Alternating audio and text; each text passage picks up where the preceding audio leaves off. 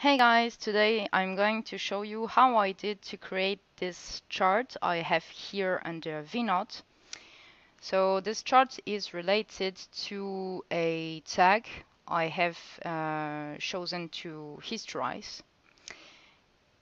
So as you can see, it's a value which is updated each minute, okay, on the chart.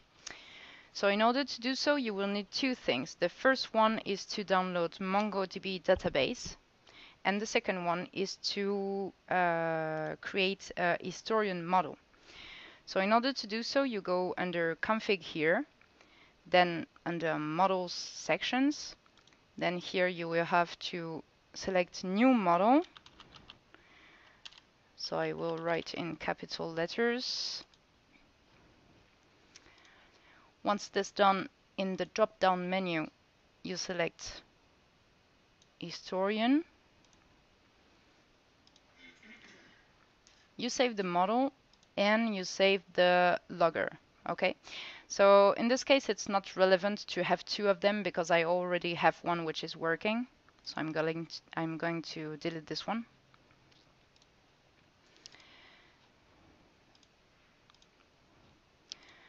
So you see here is my historian with some properties such as buffer limit, insert rate, etc.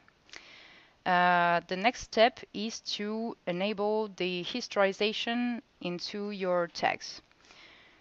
So I'm not going to show you how to create tag groups and tags because you already have another tutorial on the YouTube channel to do so. Just going to show you the example I have with my OPCDA client. So in this group I have two tags, pression2 and temperature2.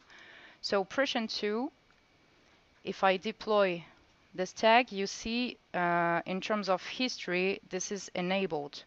So it's set on true and it's related to histo, which is my historian model I have previously created. For temperature2, contrarily to pression2, history is not enabled. So I'm going to enable it so you will see that it will appear under the charts. Okay. So I click on the save button. I go back to historical. I edit my config again. So here you see I can have my two tags. I can drag and drop here.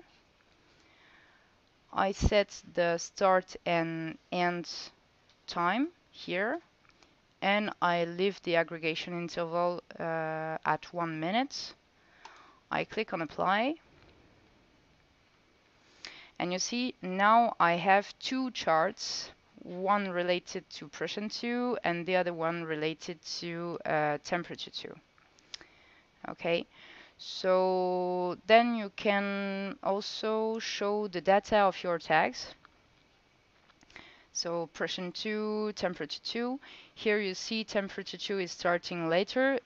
Well, it's normal since I have just activated the historization a few minutes ago.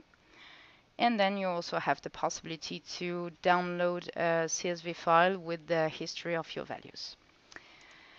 Well, thanks for watching. I hope it has been helpful. And in case of anything, if you want to run a test yourself with this nice historian model acting like a mini SCADA, just let us know per email info@vnodeautomation.com.